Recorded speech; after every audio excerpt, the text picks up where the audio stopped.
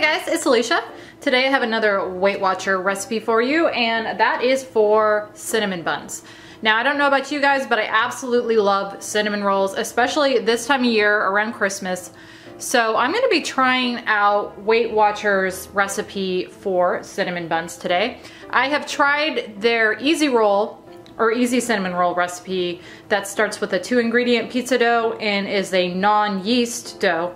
And those turned out really well, so I'm really excited to kind of try these and see what I think of these too. Now I've done a video on the easy cinnamon rolls. I will link that up above and down below.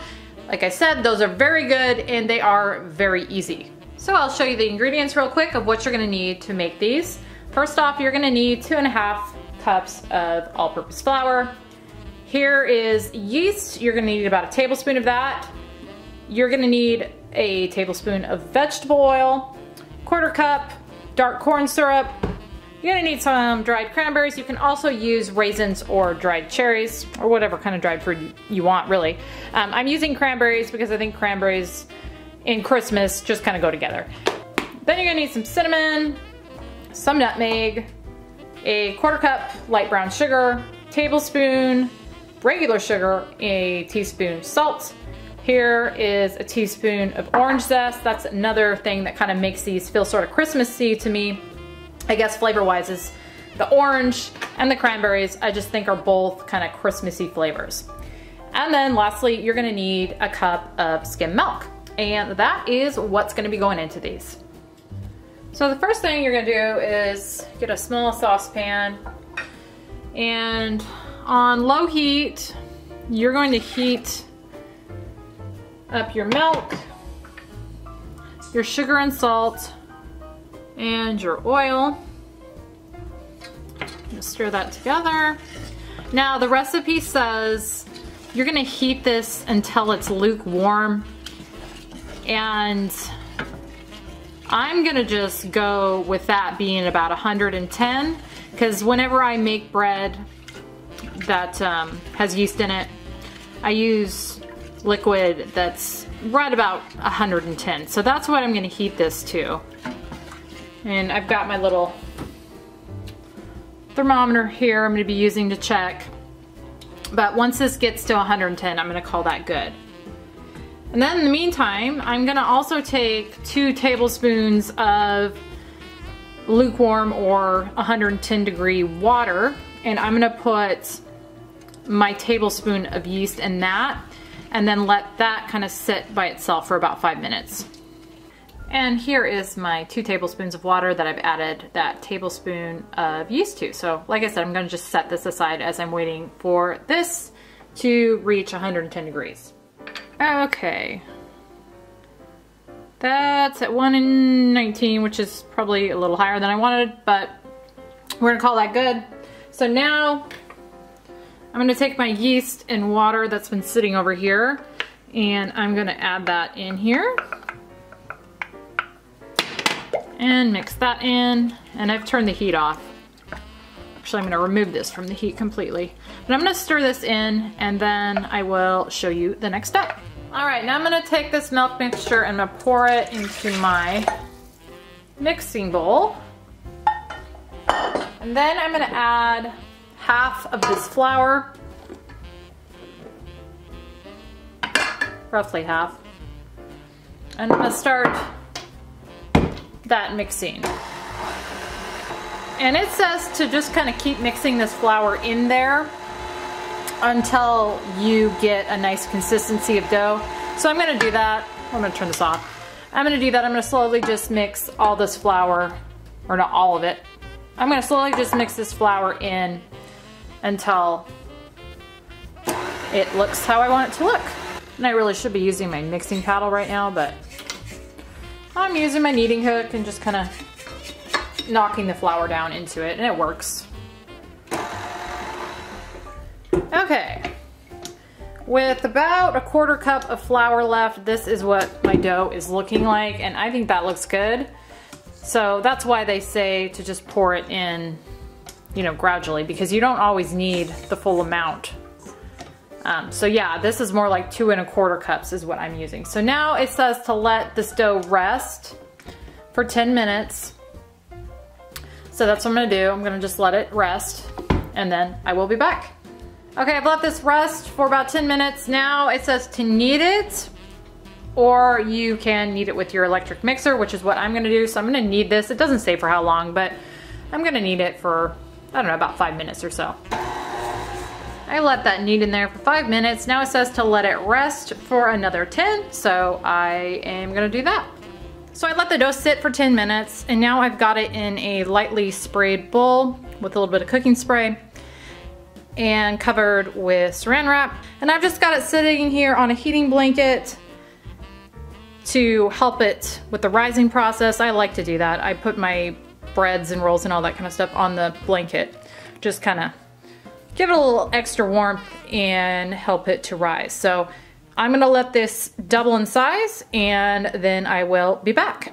Okay, my dough has been rising for a little over an hour and it's definitely ready to go. So now I'm gonna take my remaining flour I have here, put some of that down,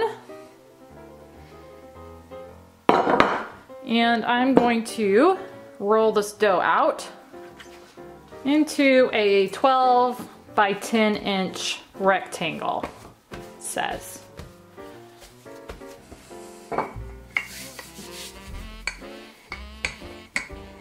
Okay, I'm gonna call that good. That's not quite 12 by 10, but close enough. Now it says to spray this with cooking spray, lightly. Do that. And then also get a 9-inch round pan and spray that with cooking spray, so I'm gonna do that too. And then put that aside. Got a bowl here, and I'm gonna add my brown sugar, my 1/4 cup dark Karo syrup,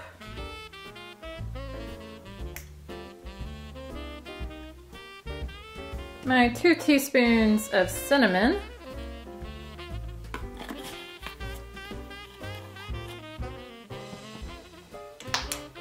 and an 1/8 teaspoon of nutmeg. And then finally, my orange zest. And I'm gonna mix this all together real well. Okay, I got that all mixed together, and now I'm gonna just kind of pour this down the middle. And then I'm gonna just kind of spread it on here. Okay, that was a little tricky getting that on there, I'm not gonna lie. This was really sticky and it didn't want to spread very easily, but I think that's good. So now I'm going to add my cranberries. I've got almost exactly a 1/4 cup in here, so I'm just gonna use the rest of these. I'm just gonna kind of sprinkle them as evenly as I can on here. All right, now I'm going to roll this up like a jelly roll, and I'm gonna start on the long end and just roll it as tightly as I can. Like that. Now I'm gonna move it over to this cutting board so I can cut it up into 12 pieces as evenly as I can.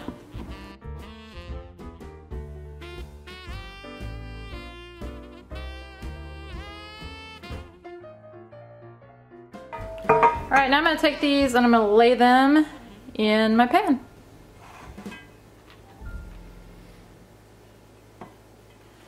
Okay, I've got all those in there. Now I'm gonna set this back on my heating pad after I cover it with some plastic wrap and let these rise again to about double their size, or for about an hour.